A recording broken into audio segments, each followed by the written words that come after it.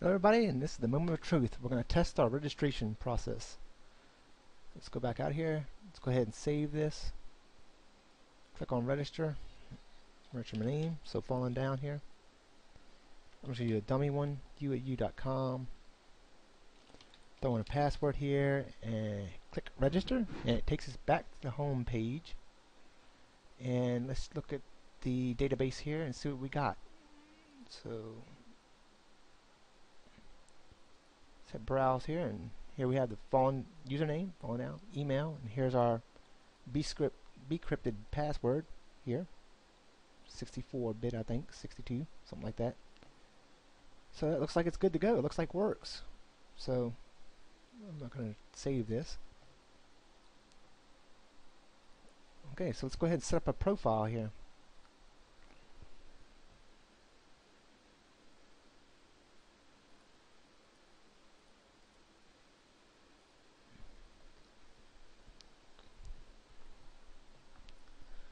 So we're going to create a new folder under our views.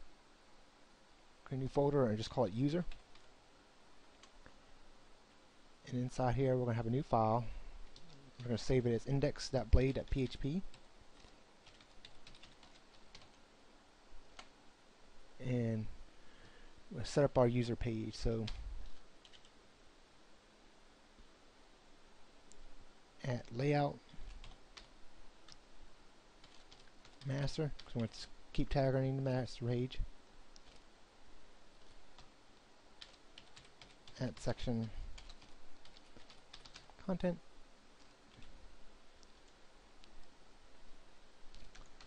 And we're in the section at end section.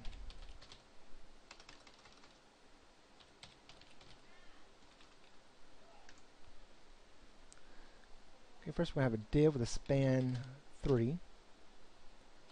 Let's also have a class of well. And here we're going to have a legend. We're just going to say, would you like to? Then we're just going to have an option here. Next we're going to create a div with a class of button group. So, button group. This is a bootstrap class, and inside our div we're going to have an actual button. So button, and we have a lot of stuff to put in here because it's going to be a dynamic button using jQuery and JavaScript, and it's just, you'll see. So type is going to equal button. Class is going to equal button primary. We're going to give it an on-click event. So on click, we'll target the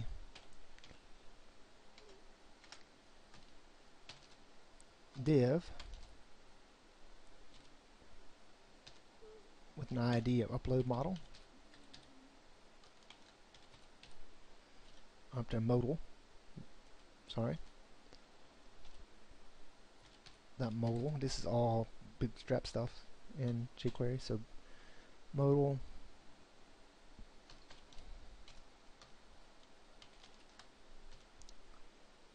here we're going to have just a backdrop static. If you want to know more about using this with Bootstrap, then there's a Bootstrap now on this Bootstrap site. It has a lot more, goes a lot more in depth. Okay, next we're going to have an eye, which is an icon. So for the icon, and we're going to give it a class because Bootstrap comes with a lot of little neat little icons that you can use for free. So class, we have an icon plus it's going to be a plus sign actually. Plus sign. Then we want it to be white. So icon.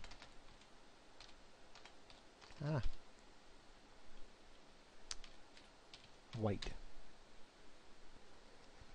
Okay. And that'll do our profile page for right now. Let's go ahead and create a route to it. Go ahead and create a route. So let's go here into our route section here.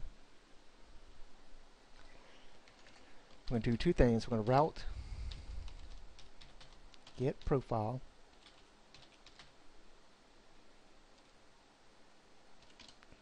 and we're going to target user at index, which we have to set up still.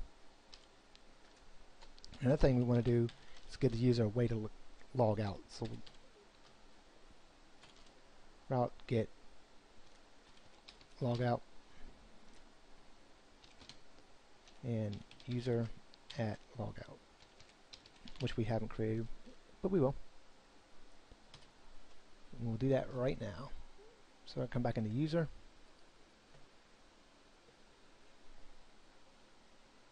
and up here in the index we're going to go ahead and get this profile. So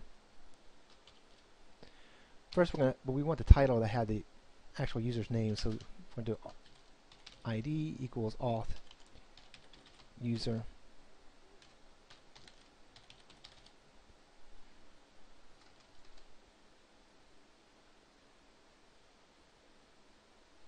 scratch that, we don't need that.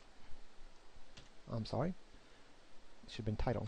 So title equals, we'll use just the PHP uppercase words, auth user username, and then in parentheses we're just going to have apostrophe s profile page, something easy like that.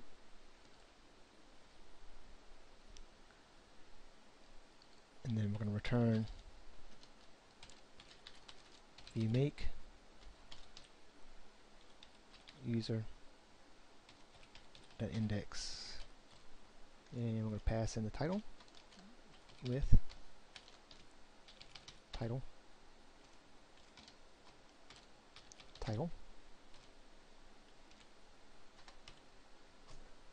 and down here in logout we're just going to say auth logout. Now we're going to redirect it, so return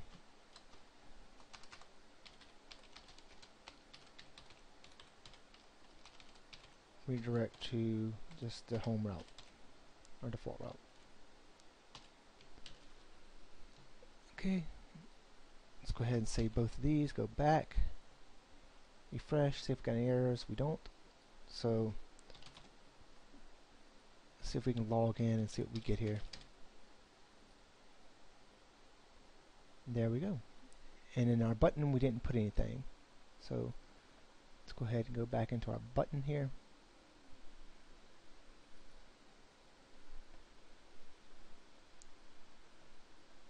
Where's it at here?